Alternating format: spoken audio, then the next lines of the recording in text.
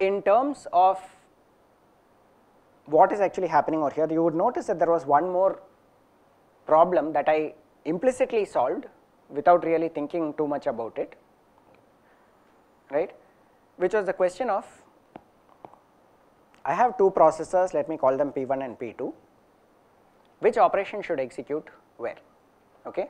I just chose to put A0 on P1, B0 on P2, and once I chose that, then it naturally makes sense to put C0 on P2, otherwise I won't meet my time constraint, okay. But for my next iteration, how should I do it? Should I continue with the same thing? Should I once again put A1 over here, B1 over here, C1 over here? And more importantly, if I go forward from there, what prevents me from doing A2 over here and then B2 and C2?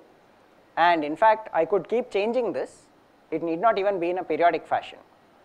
The problem with this is, it is not a periodic repetition of the basic schedule that I started with. In this case, it is fine, I clearly brought it out there only to show you that there could be a problem, it is clearly an artificial problem that I have created. So I would never actually do this, right. But in general, the question of which of the hardware resources should I execute a particular function on may not always be obvious, especially when you are trying to build an overlapped schedule, okay. So in terms of the terminology of what we are trying to solve, typically the problem is broken into a sequence of 3 steps that need to be solved, okay. There is a problem of allocation of resources. Then there is a question of binding, which takes a given operation and says on which hardware resource is this going to execute. And then comes the problem of scheduling, which talks about what are the exact time instants at which a given operation is going to execute. Going back to this particular problem, the allocation question would essentially be, how many processors and do I have the right kind of processors? Binding would then say A0 onto which processor, A1 to which processor, etc. Right? Similarly, B0, B1, all of those, deciding which operation goes on to which processor, right? And the scheduling is actually deciding the time instance, which is pretty much what we wrote down earlier, right? When I drew the Gantt chart, it essentially means that I have completed my schedule. Now, if you think about it, what you will realize is, what I drew in the earlier case was pretty much only the schedules. I implicitly sort of decided that I gave you 2 choices. The very first one was allocation of simply one resource, one processor, in which case everything has to happen sequentially. And the second more interesting case was where I have 2 processors and then I need to decide what goes where. But what if I had a situation where the processor that is available to me is capable of executing function type A but cannot execute B or C? An example of that is, let us say that A was an addition, whereas B and C were multiplication operations, okay. In which case I can do additions, I therefore need some other hardware that is capable of doing multiplication. In the case of the folding example that we looked at earlier, right, I always had to make sure that there was at least one adder and at least one multiplier. In other words, if I basically take my data flow graph that I want to execute, that I want to implement, right, the second order filter structure, and say I am only giving you one adder, maybe you might be able to go around implementing multiplication through repeated addition, but it is not easy. You need to have a lot of extra hardware to do that, right. You need to basically set up some kind of a loop, something which does repeated addition using a counter, multiplexer, registers, etc. And that is like totally different from just using a multiplier hardware, okay. Whereas if I give you only one multiplier, the multiplier can't add, so you simply won't be able to do the addition step at all, and you won't have enough resources to implement the data flow graph. So that is the allocation problem. How many resources should I allocate, okay. There are two ways of looking at it. One is what's the minimum that I need to allocate. The second is what if I allow a little bit extra, how will it improve the rest of my matrix? Okay. The binding problem is deciding what goes where, right, and scheduling is when it happens. And if you think closely about it, you will realize that at least binding and scheduling are very closely interrelated. And if you actually look at it, all three of these steps, allocation, binding and scheduling, are all closely interrelated, because how many resources I allocate to the problem determines the kind of schedule that I can come up with. Okay. And that in turn determines what kind of binding I can end up with for the final problem that I have. Okay.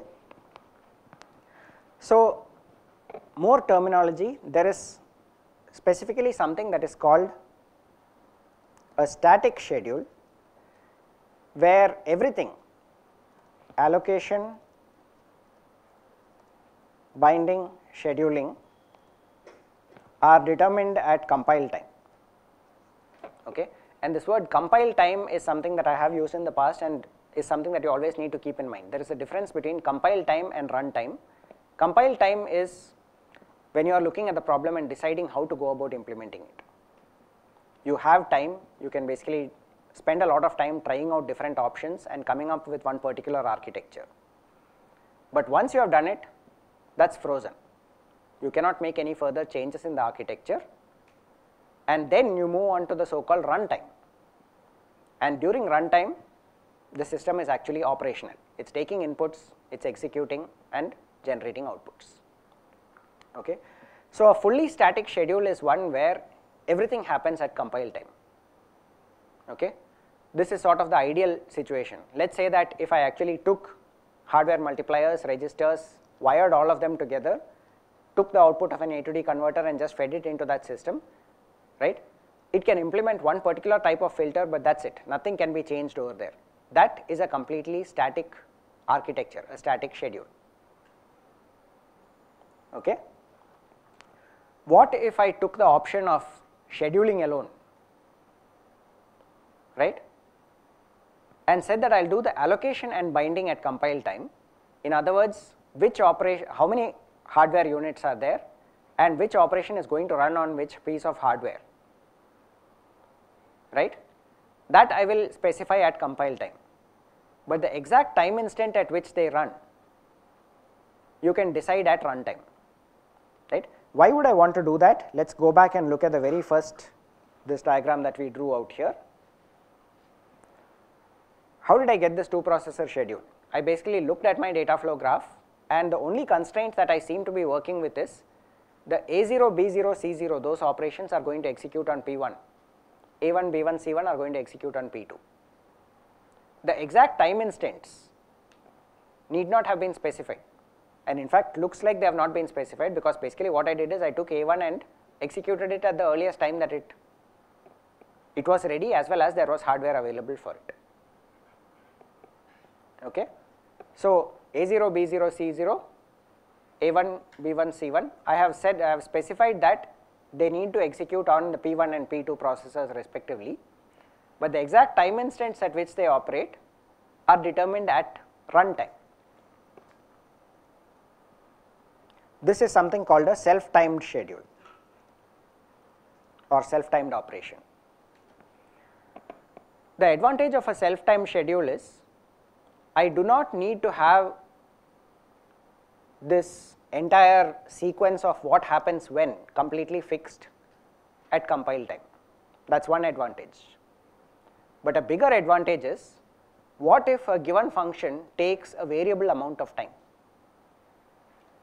So, if there are variations in delay, right, how long a particular operation takes to execute on a given hardware, that can be very easily accepted by a self-timed schedule, because all that it is saying is, let the operation run, once it is done it will generate some kind of an indication, a flag or some variable will be set or something else will be there to indicate that this function is completed, and the next operation can then start based on that. All that I need to know is the sequence in which the operations need to happen. The exact time instants are not important. Okay. Implementing this in hardware is a bit more tricky. The previous one was very simple, I just need to have a counter and I can say at time 0 do this, at time 25 do this, at time 43 do this, right. At every time instant in the counter I know exactly what needs to be done. Self-timed is a bit more tricky. It basically says start this, wait for a done signal. Once the done signal has come, start this next operation. So the sequence of operations is given to you, what should be done next on this processor, but not at which time instant they execute, which means that that much extra overhead is required. There have to be those done signals, but it gives you that freedom. If there are operations that take a different amount of time to operate on different data, that can be very easily accommodated by this self-timed scheduling. Okay. There are, then I can sort of extend this. Generally speaking, what we talk about for anything where anything more than the scheduling is left to be decided at runtime, we just call them dynamic. Okay. And there are two possibilities. One is dynamic binding and the other is dynamic allocation itself. Let us look at dynamic binding first. What this is saying is, a given operation, I do not even know where it is going to execute at compile time. Can you think of an example where this actually happens in practice? Any multiprocessor system, right? So this laptop, for example, has more than one processor, right? And the operating system essentially takes care of deciding what operation goes on to which processor depending on what the available load is. Okay. So let us say right now there is absolutely no load running on this, right. I am basically writing something on the software over here, and all that the OS has to do is make sure that the display is working properly. But what if I start running a few different computationally intensive programs on this? The operating system then needs to decide at any given point in time which processor is free, bind the operation onto that processor and execute it. Okay. This is an oversimplification because in the case of the operating system, the operating system is also doing some time slicing, and it is actually sort of time multiplexing different things onto the same hardware. But in principle this is what is happening, the binding is happening at runtime. Okay. What about dynamic allocation? Because after all, on this system that I have over here, the number of processors is fixed, I can't change that. So does it even make sense to talk about dynamic allocation?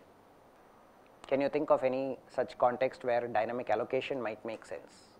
Not necessarily signal processing related, but any computation. If those of you who are familiar with the terminology in cloud computing these days, right, any kind of scaling that is happening at runtime, right. You look at Amazon Web Services, Google Cloud, what they say is, okay, you have a web server, right, you find that the load on it is increasing, they can dynamically scale.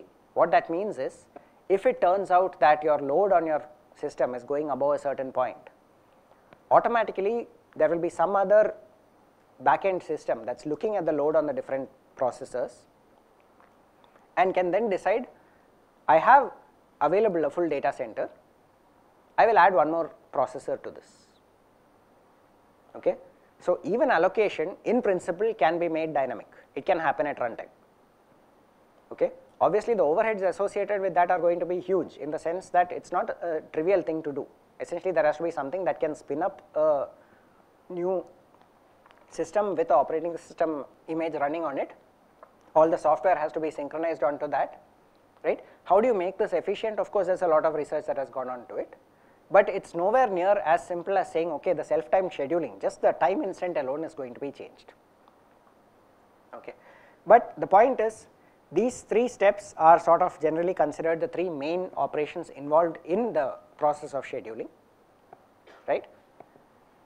When we start looking at how we take the high level synthesis, that is the C code that you are writing, and start converting it into hardware, this is substantially what is going to happen, right. The compiler is going to look at the code that you have written and say, I need at least this many resources for this. This is how I am going to bind the resources on the operations onto the resources, and I need to come up with a schedule.